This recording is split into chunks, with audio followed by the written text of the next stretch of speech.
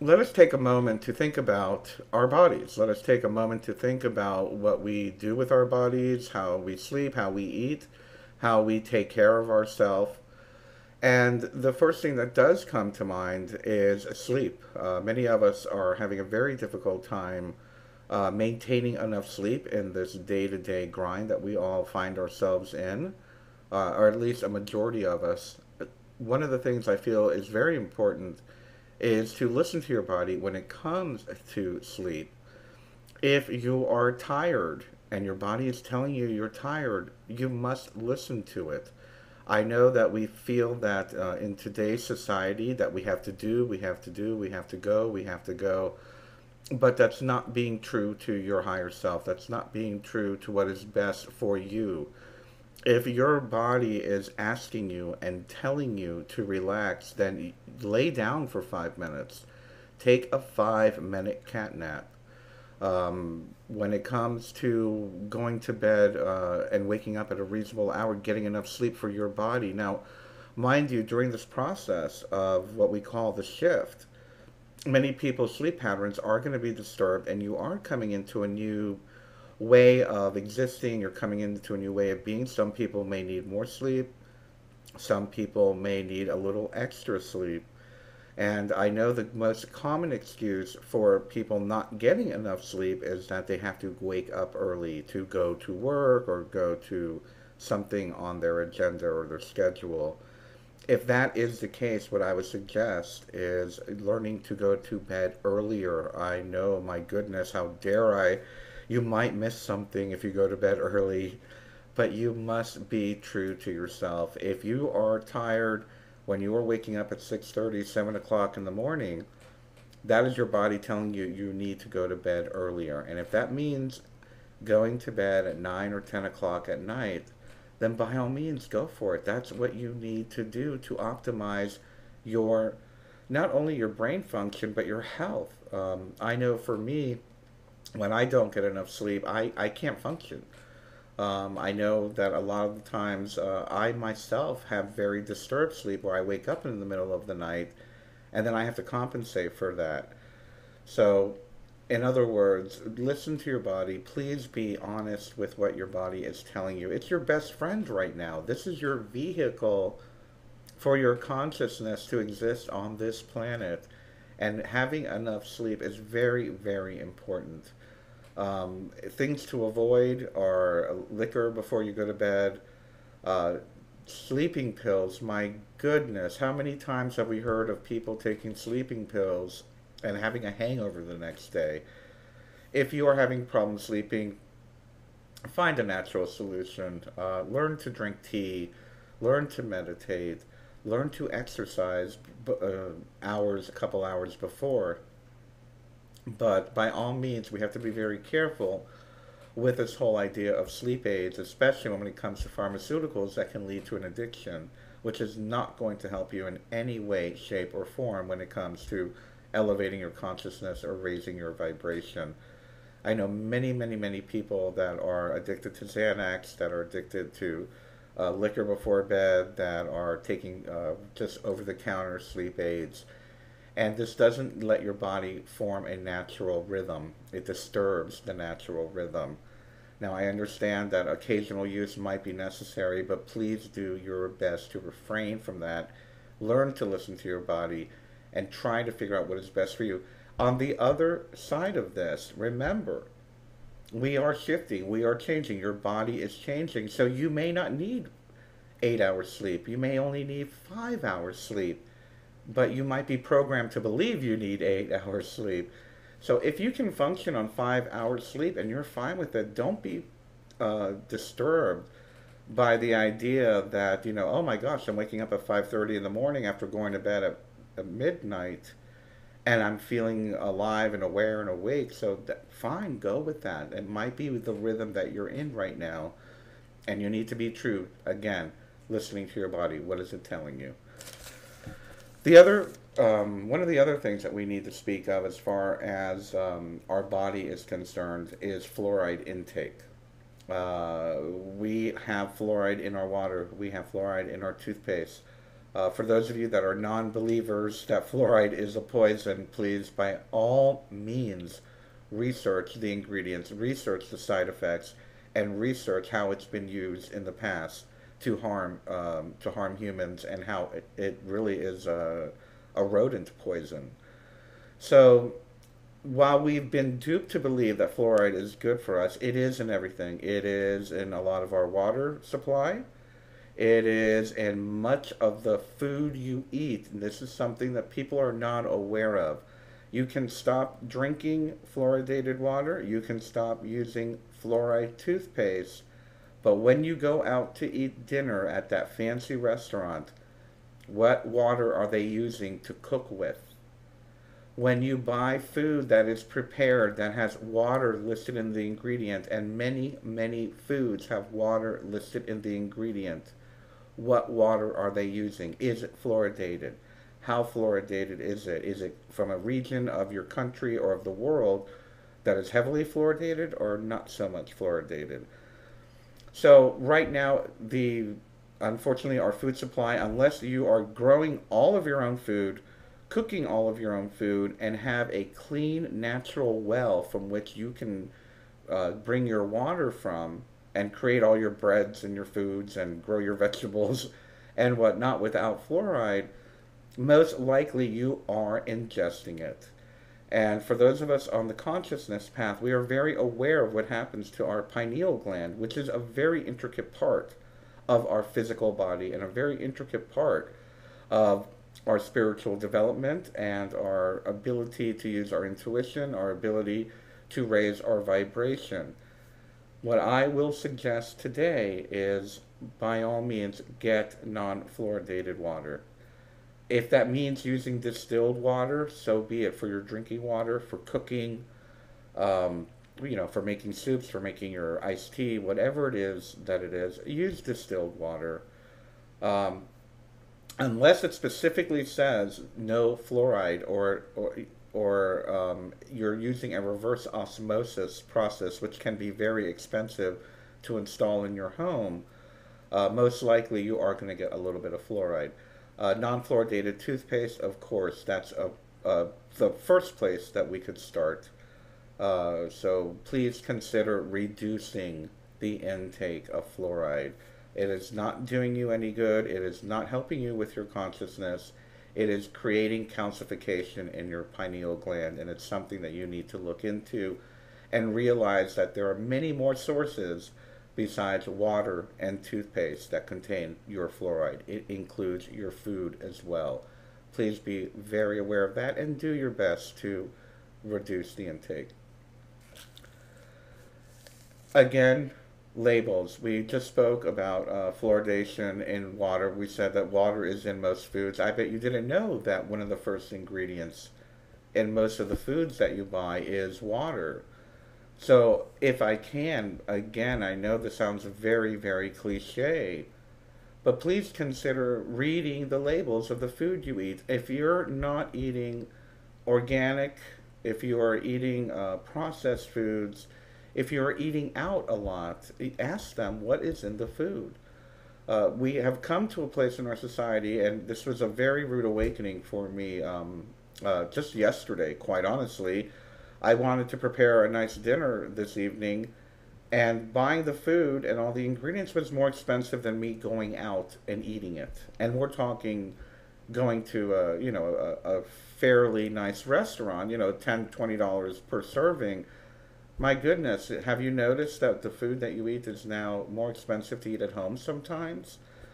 So with that in mind, we need to look at the ingredients of what we're buying. Look at what you're eating. What have the restaurants you're going to, have the fast food places posted the ingredients? Can you pronounce the ingredients? And a friend of mine many months ago said to me, if you can't pronounce it, don't eat it. It's a very good sign of it. It's something that is not good for you. We have preservatives that are coming from places unknown. We have ingredients such as natural flavoring, which are actually animal byproducts. We have chemicals and foaming agents that are very cancerous, that we don't even know what they are, and they're being listed as natural ingredients. So you have to be aware of these labels. You must be aware of the common ones like high fructose corn syrup, cornstarch, soy protein, which is all GMO, and that's a whole nother show. But remember that these ingredients, most likely, if they're coming from a corporate source, are genetically modified or coming from a genetically modified crop. When you're buying your produce, when you're buying your meats, if you're a meat eater, is it being fed genetically modified grain? Is the actual ingredient, is the actual produce genetically modified? And again, I don't want to go into the whole GMO thing, but I would like to remind you all the importance of reading the ingredients, and I know people say it over and over again.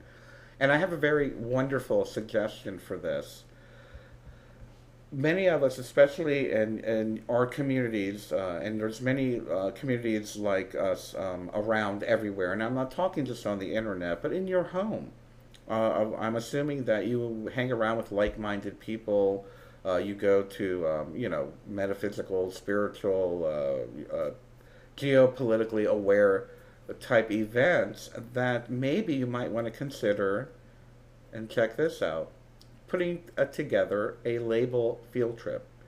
And what I mean by that is ask several of your friends to make it a weekly thing, a weekly meeting. Call it ingredient awareness or nutrition awareness. And get your friends together and every week go down an aisle of your local grocery store and read the labels together. Make it a group effort.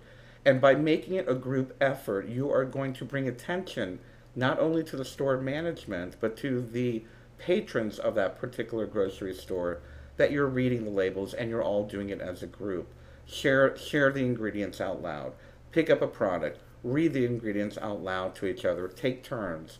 And let everyone know that you are aware. And hopefully by doing so, you will show the other consumers around you.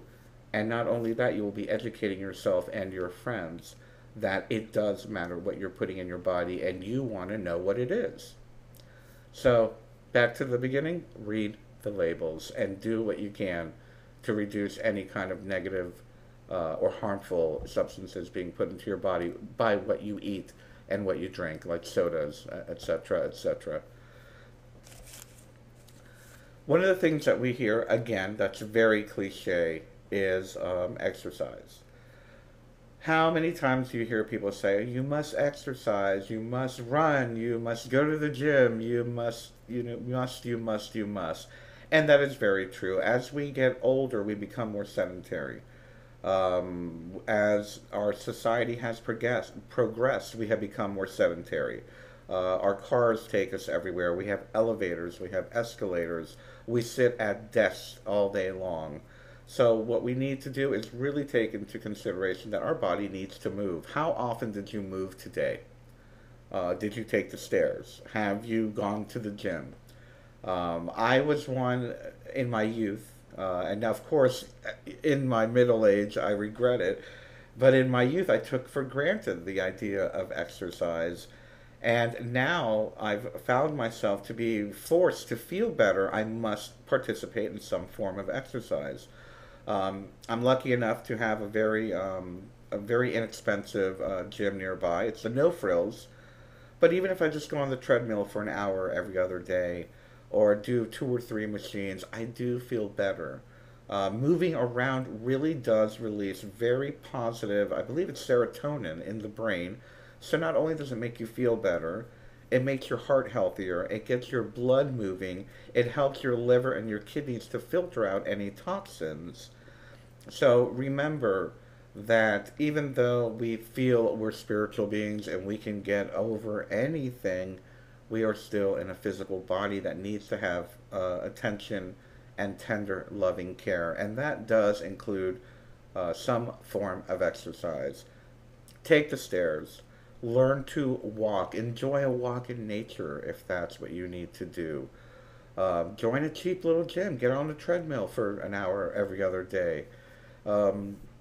Learn to move around your house.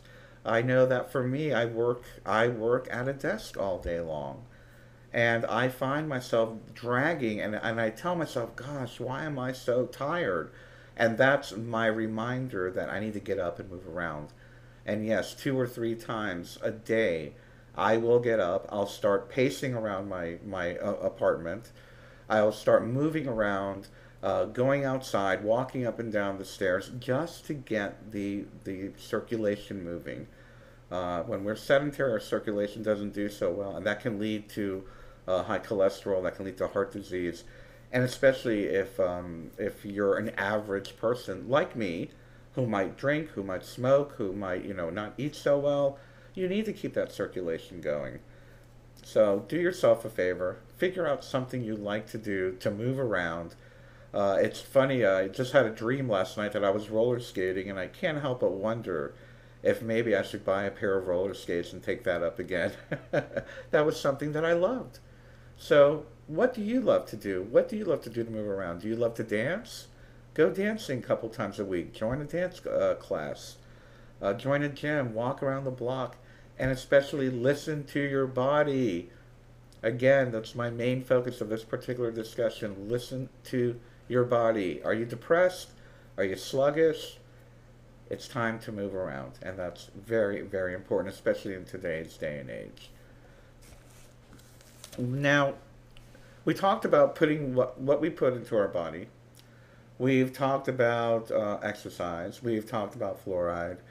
We've talked about awareness of what we're eating. But how many of you have brought your awareness into what is seeping in through your skin? And what I mean by that is your shower water. Do we forget that the water in the shower is fluoridated and heated, most likely? Have we forgotten that there are ingredients in cosmetics and body washes, in shampoos, in lotions, in creams, in shaving lotions? What are you putting on your skin? A very good example of this is sunscreen. One of the prime ingredients of sunscreen has been proven to be very cancerous and has created a lot of problems for a lot of people, and I highly recommend you look into these over-the-counter sunscreens. It seeps into your body.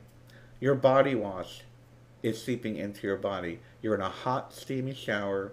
You're rubbing something all over your skin. Your pores are wide open. Your body is going to absorb it. So be aware of the ingredients that are being used. Be aware of what ingredients mean. There are many, many natural ingredient body products out there. Some expensive, some not so expensive. I mean, some inexpensive. Or learn to make them yourself.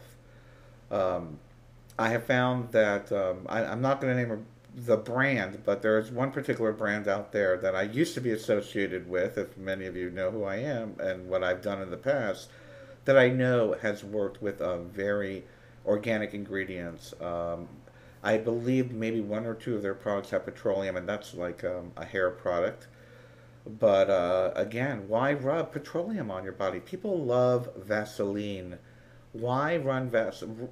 Do you know what Vaseline is? Petroleum jelly. It's a for lack of a better term, it's the waste from the production of gasoline. So why are we rubbing petroleum products on our face? Why are we rubbing it on our skin and other areas of our body that will absorb it much quicker? So again, I just want to create awareness. I want to create awareness. There is a particular documentary out there that was out maybe a year or 2 ago. I wish I could remember the name of it, but look it up. I know it's on Netflix. I don't know how you would search for it. If I find it, I will go ahead and post it. But it was a documentary of following a family for a year where they were removing all the artificial chemicals out of their house. And they're talking about even the cleaning ingredients, their dishwashing liquid, all of these things that they were going to be breathing or having their skin come in contact with. You'd be amazed how many chemicals you have in your home right now. Even if you're a vegan, even if you use natural products, You would be amazed how many chemicals you breathe every day, how many you're coming in contact with, how many you're touching, everything from your polyurethane furniture or whatnot to the cleaning ingredients that you have stored under your kitchen sink. But it's very, very difficult, and that takes me to this next and last part of this particular discussion. Before we go on break here, we're coming up at the half hour, but just be aware. Use common sense. You can't, maybe you can. If you can, that's great.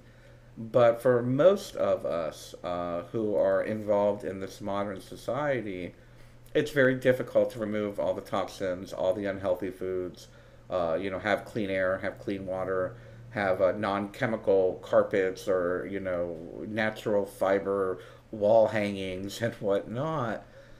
So just use common sense, and one of the terms I like to use is harm reduction.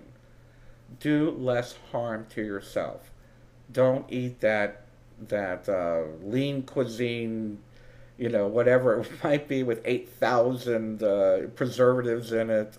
Don't drink water out of your sink unless it's filtered. There's just all these little steps that you can take. And really, if you think about it and you have the awareness, you will be able to use your own common sense and critical thinking to see what you can do to reduce harm.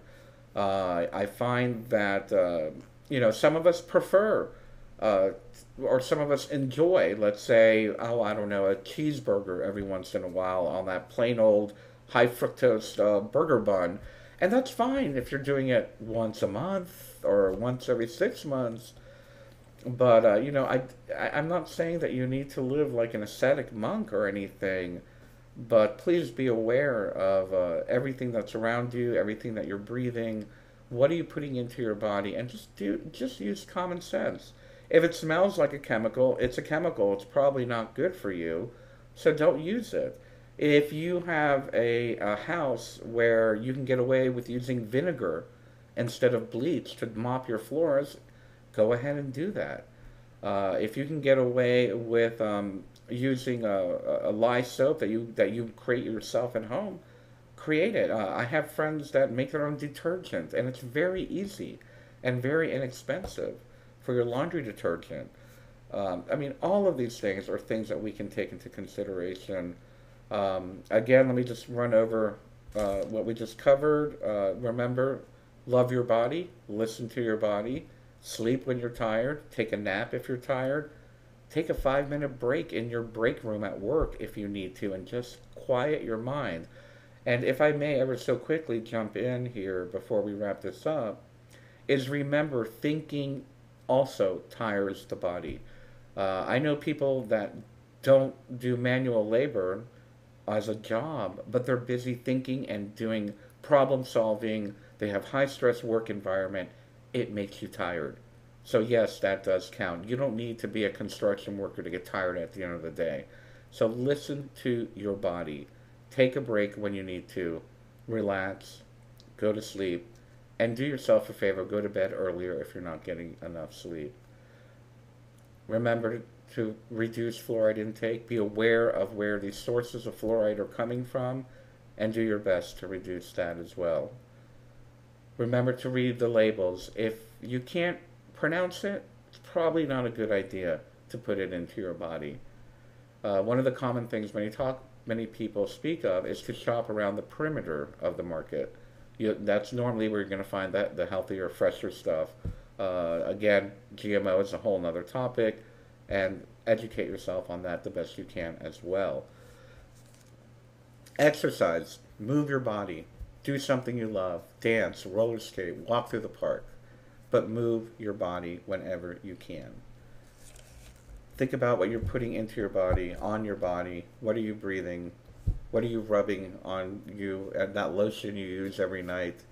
Is it using a petroleum byproduct, petroleum waste? That's a good way to label it. Vaseline is petroleum waste. So think about what you're rubbing on your body. Think about the sunscreens you're using. And last but not least, use common sense and do your best to reduce the harm of our environment and what we're applying on our body, what we're putting into our body.